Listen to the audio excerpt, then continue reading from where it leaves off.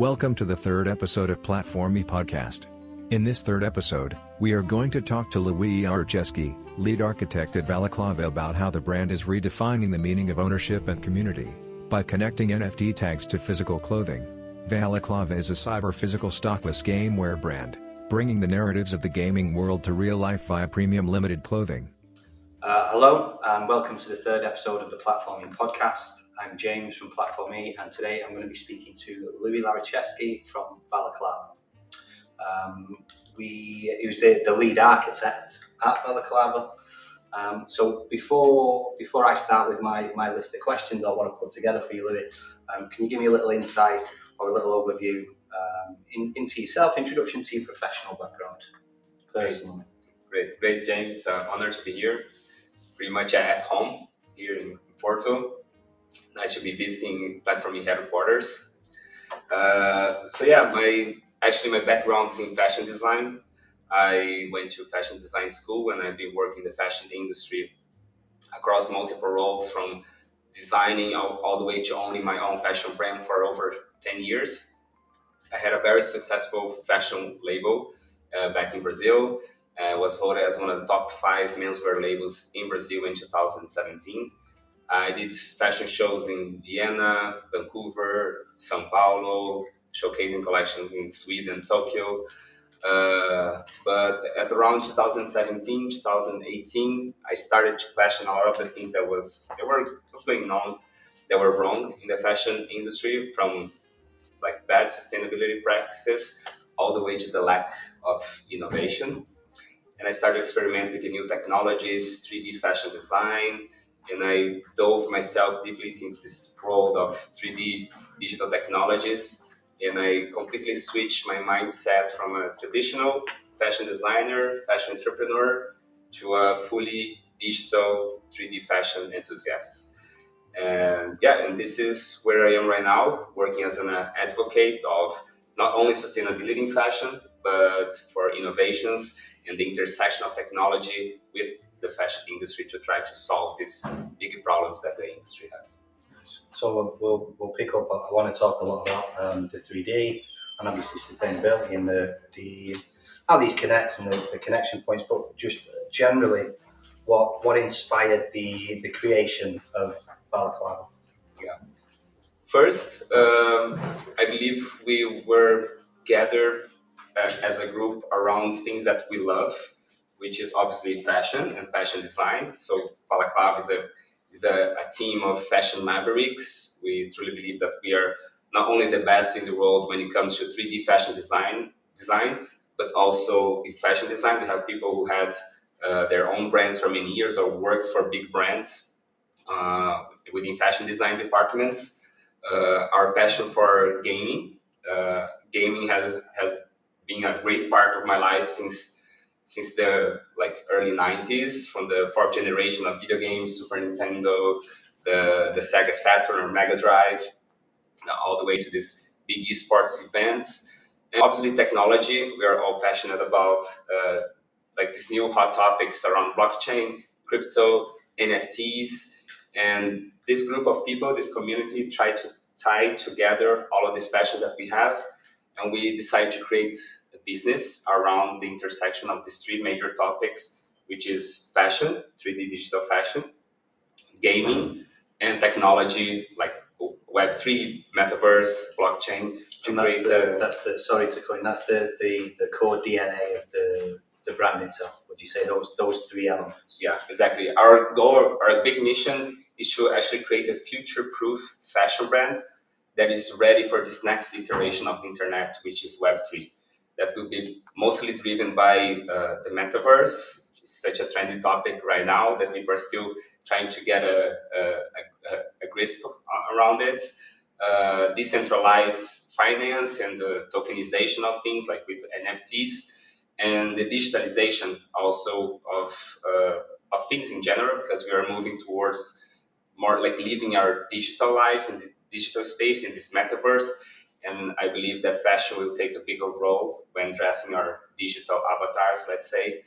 And we also don't want to lose the physical element of it. So we create a brand that lies in the intersection of phygital, we call cyber physical, a brand that sells garments that live both in real life, in the physical world, but is also ready for the metaverse. Nice. So, how in layman's terms, let's say, how does the NFT directly connect with the physical? How do you work that out as a strategy, or what's the offering like to the end client? Let's say. Yeah, we look at the NFT as its main value proposition, which is to give proof of ownership of digital assets. And when linking this to a physical garment, we can basically grant the ownership of a physical garment using blockchain technology to verify that you who purchased that garment on our e-commerce or a brand that has the same strategy on their e-commerce actually owns that garment. And then the benefits go beyond that, because once you give proof of ownership using blockchain technologies, you can also you create a relationship that's we call it like the CRM 3.0, where you don't actually like connect with a client on a more like email level, but actually it's a relationship wallet to wallet, because you have your client wallet address, and then you can reward him or she with benefits, new garments, early access to other collections. You can create gated communities where these clients that you have belongs to your company as well, and they can engage with other people within the community to help you co-create the brand and engaging on subjects that your brand revolves around. And also we foster the secondary market, because we have seen this almost like gamification aspect of it, where people buy the physical garment and obviously they get the ownership of the digital twin version of the garment. And once they sell the digital asset only, let's say if they sell this digital asset to a celebrity like, I don't know, Paris Hilton or Rihanna, the value of the physical garment that they still physically own increases, because once they scan the tag that we have on our garments that shows the product as part of the garment, it will state that Paris Hilton or celebrity X owns that garment. So it increases in value because someone that is famous owns it. So it's basically, for us, it works like this. The NFT is a digital product passport that keeps record of who owns the garment, gives proof of ownership, proof of authenticity, because as our brand sits on a more premium category, we're already preparing ourselves for a future where we need to prove that our garments are authentic. And beyond that, also, the whole blockchain technology offers transparency when it comes to the traceability of our supply chain. So you can keep track of the provenance, where the garment was made, in which facility, which factory, all the stakeholders involved in the process. So it's really ID, a digital product passport that comes tied with the physical garment. So just picking up on your earlier introduction in terms of how you've seen the fashion industry going, and points that you said about obviously the community, the decisions that are made around the brand itself. From a sustainability point of view, I know you guys are using certain on-demand strategies, so you're not mass producing garments along with these digital assets. Was this something that you wanted to push? Was this something that the community is striving for? What are the technologies in place to make sure that you sticking to the mission? Yeah. On-demand operations was something that we had in the strategy since the beginning. We really believe that in the world we don't need any more fashion products unless people want to. There's this huge problem. Now, the biggest challenge that the fashion industry faces as a whole is overproduction and dealing with inventory optimization. And as we want to be a future-proof brand, we started by looking for solutions for technology that will help set up an on-demand process, meaning that we would fake it until you make it. We would create digital garments, sell this digital product, and only produce the physical version of it once a sale is made. So we set up this process. It was quite challenging in the beginning, because imagine you go with a completely different model of production to a factory that is used to mass produce garments. And now you tell them that you want to produce one of a kind. And this garment is actually highly customizable. It's quite a shock for them because we're challenging their status quo, and they have to think about a new layout plan on the factory, how to actually read the 3D assets that we deliver to them via tech pack, how to translate that into a digital sample, because we actually avoid sampling, because that's also a big waste in the fashion industry. When you produce and carry the 3D asset with rich data all the way to the point of sale, to the point where we actually only have the physical garment once the sale is made. We had a lot of challenge when we implement that, but finally it's fully realized and it's working. And now we want to reach scale, having the potential to extend the complexity of our garments. So for our next collection, we have very complex garments like outerwear and jackets. This is the challenge now we were trying to solve, how to create very complex garments like outerwear in an on-demand model, producing maybe one of a kind or maybe a small batches, but not in a mass production line. So this is a challenge. And we're seeing, obviously, with the services that PlatformE provide and what we assist brands with, and the strategy and the projects that we can implement with our clients, we're seeing a lot of similar, not exactly similar, but a lot of similar sort of strategies being put in place by brands. Do you think that this way of working is going to be majorly disruptive to the fashion industry in general? Is this going to be the future, or is this going to be something that only a few can achieve? What are your thoughts on that?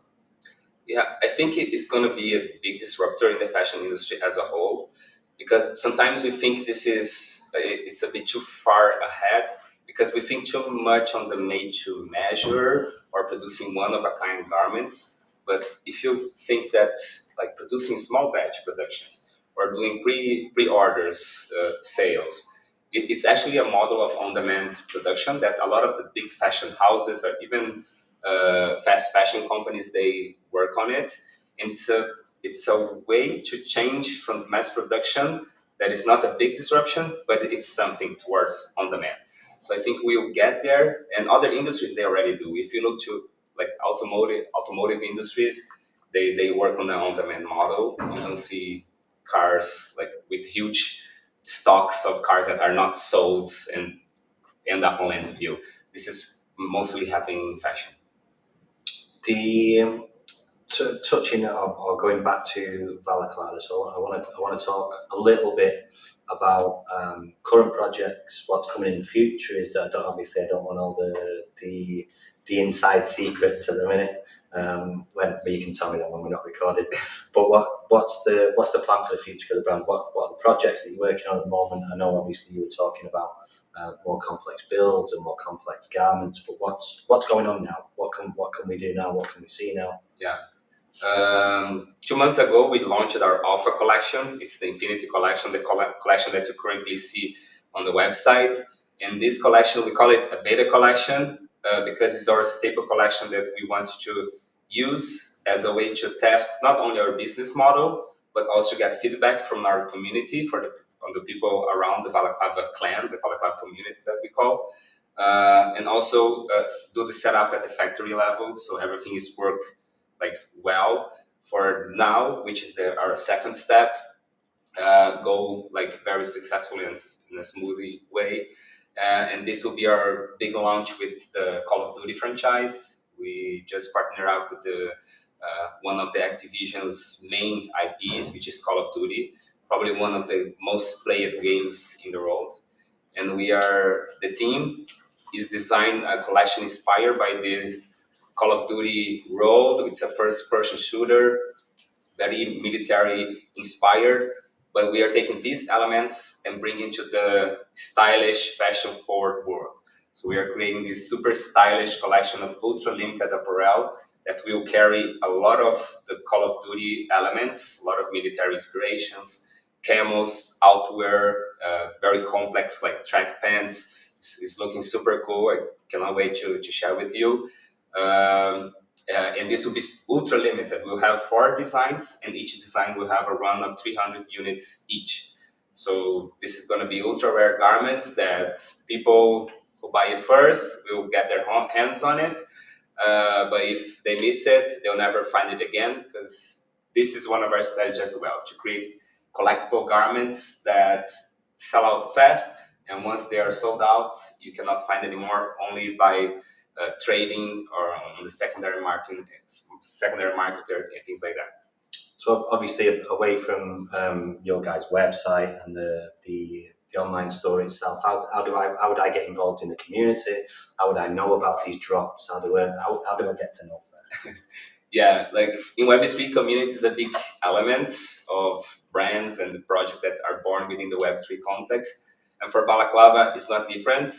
Maybe the thing that differentiates us is that we don't revolve around the hype, which most of the NFTs they do.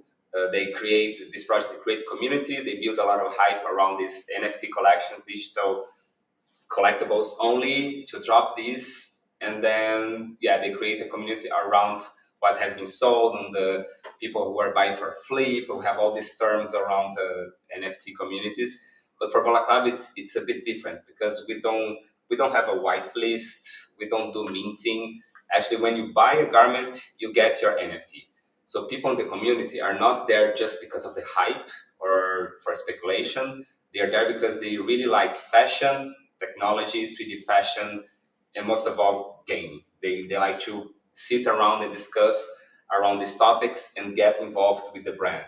And this is one thing that we do quite well, is to engage with the community to get feedback on the designs. Because the idea for us as well, like our motto as a fashion designers working at Balaclava, is to debunk the myth of a brand that is born with a superstar designer. We don't believe that the future relies on like one creative director creating a brand and dictating what people should wear, but actually people having the right to decide what they want to wear, and actually being part of the creative process. So we not only bring these people within our community to co-create with us, but we also offer the element of customization in our point of sale, in our e-commerce, where actually when you go buy our garment, you can make it your own. You can change your prints, change the design elements. Like we have the base there, we have the hoodie, we have the jacket, we have the pants, but the prints, the colors, if it has pockets, no pockets, if it's short, it's longer, it's up for you to choose. And this creates an extra level of uniqueness. You make a garment that's already scarce, rare, even more unique. You make it your own. So obviously the current partnerships that you're forming and the current businesses that you're looking to work with, are you going to be focusing on not from an audience point of view, just gaming and NFTs and things like that? Are you open to working with other brands? Are you open to obviously assisting with this strategy with other brands and building other projects maybe outside of gaming, within different sectors or different industries? Is that too much? Is that too much of a broad question or a bigger plan? But what's the? No, I think I got you. There's two ways to look at this.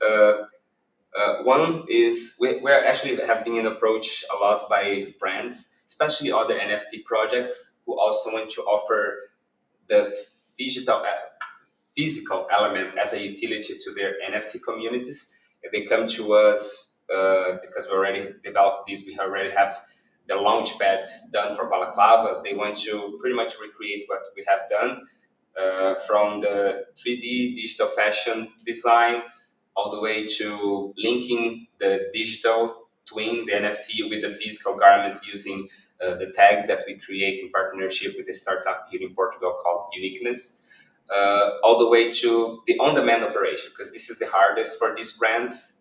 They know the suppliers, but the suppliers always request MOQ, a minimum order quantity, to produce the garments. So they actually have to produce like quite large batches of garments.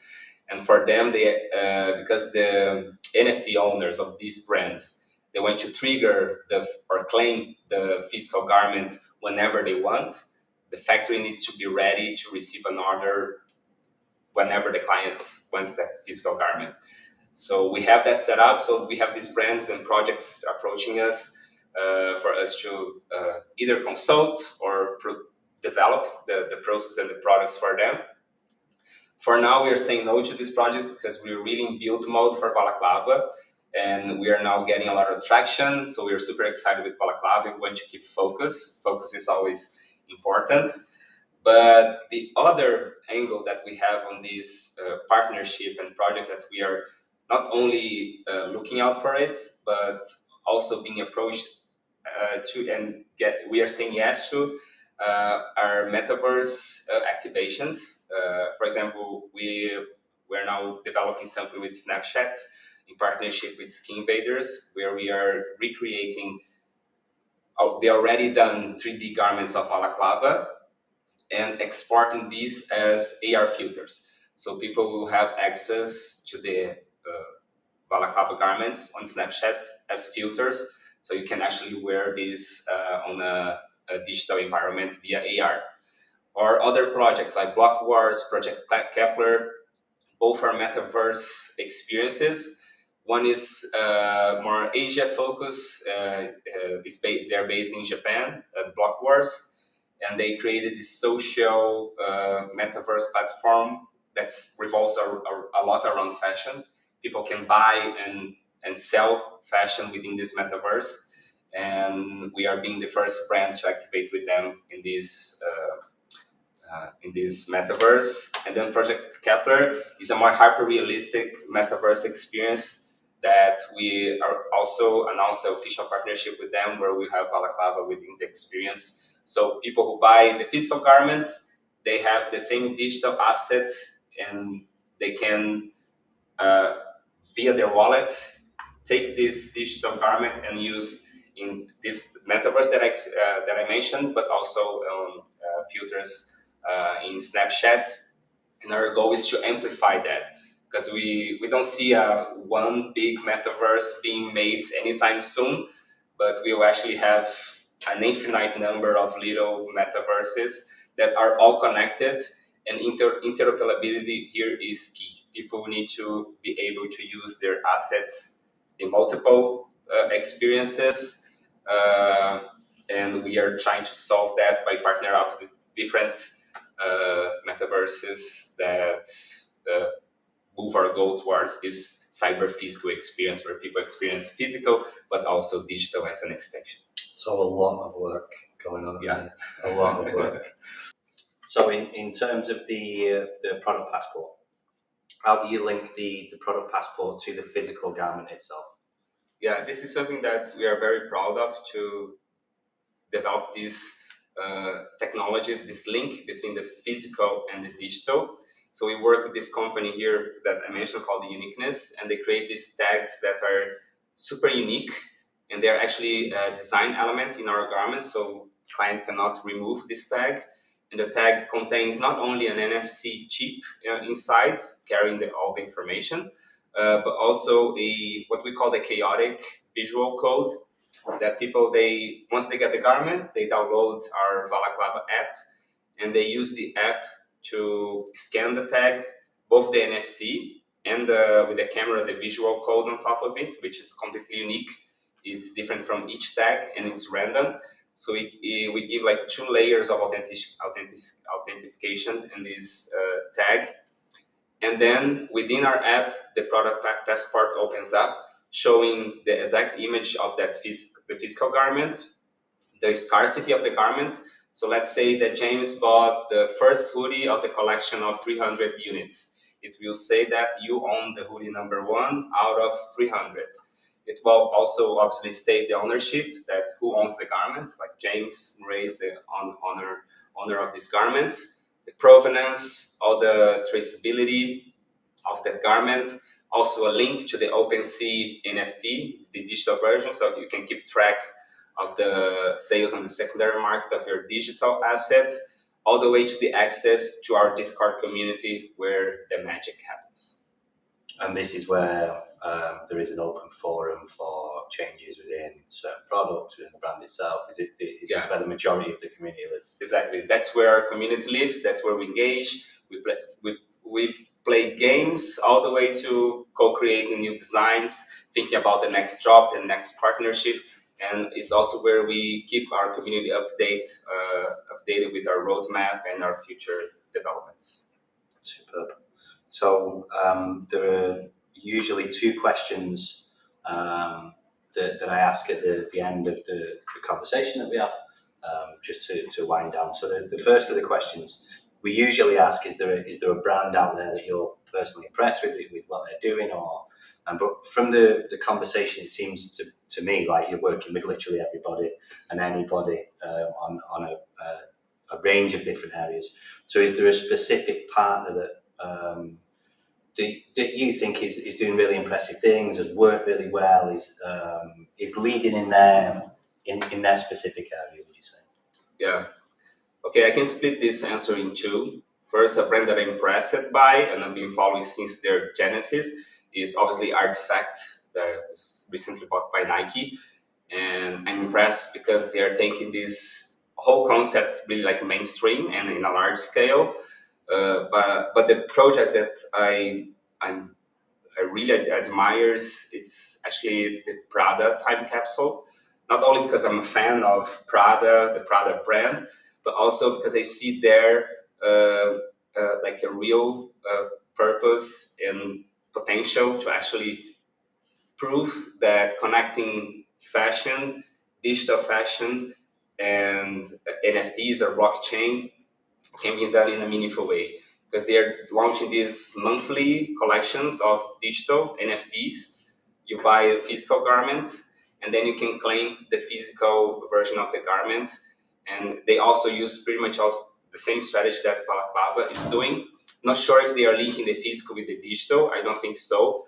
But they actually have behind them the Aura Consortium, which is a consortium, a group that is focusing or providing this connection between physical garments and product passports using blockchain technology. So I think they will use this pretty soon. But also the coolest thing is that they use stock fabrics to create these NFT drops. So each garment uses fabrics that were used in collections from a decade ago. So this is super cool because every month they drop something that is quite unexpected and carries an element of heritage and also sustainability because they are using repurposing stock fabric. And also on each garment, you see there's a print on the back that states the month and the number of the drop. So it brings also this connection of the scarcity, the collectible side of things. So I really like this project because I think they can take this to inspire other brands for just as we are aiming with Balaclava as well. Super. So the final question, what advice would you give to, because there are quite a lot that watch what platform you're putting out in terms of material, and obviously the social posts and things that we do. We have a lot of students, a lot of people starting out, or maybe junior positions or interns within fashion companies. What advice would you give your younger self to maybe get to where you are, or if they're having the same feelings as what you had when you were younger in terms of where the fashion industry is going and the things that are being done? What advice would you give a younger you? Yeah, I think every fashion designer, especially when we are younger, we have this innocence that allows us to pretty much have this like antenna to grasp what is to come, the new things, the newness. So one advice that I would say is not to lose this innocence and curiosity about the new, especially when it comes to other industry. And this is something that the fashion industry is a bit old-fashioned. They're very close and they don't look too much to what is happening, for example, on technology side or even finance.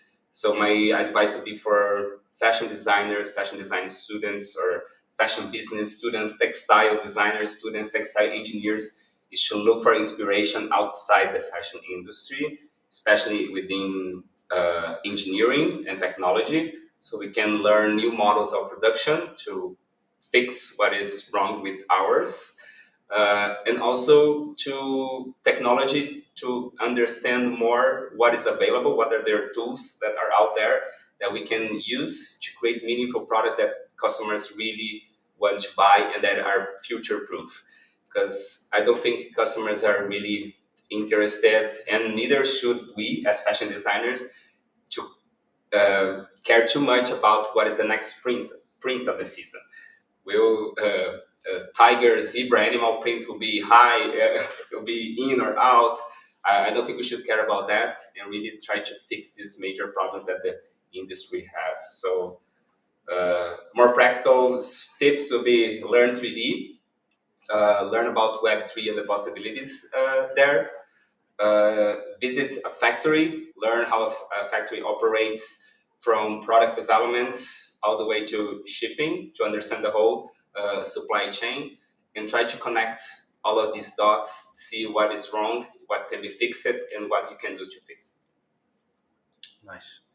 Well, thank you for all the information, all the answers, and obviously a bit more background on VALACLAVA.